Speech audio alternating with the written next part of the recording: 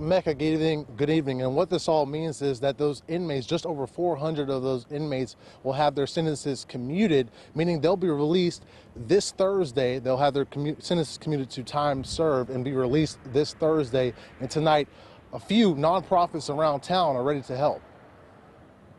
Team is one, CEO is another that is prepared to help with securing transitional housing, with finding employment. On the phone today with Chris Steele with Oklahomans for Criminal Justice Reform. He's also the executive director for local nonprofit Team. They help inmates transition back into society. He says they're working a little differently now because of the virus, but people can still come in person or their staff will help you over the phone. Helping with transportation and clothing and basic hygiene needs. Our employment specialist is working overtime, monitoring any job openings that may be available in grocery stores, in big box stores, and distribution centers. Steele tells me it's important the inmates have job opportunities once they're out of prison, especially now amid the pandemic. They have additional financial burdens placed on them that are requirements of their supervision. And then on top of that, if a person has not filed taxes, they are not eligible to receive any stimulus money that may be coming.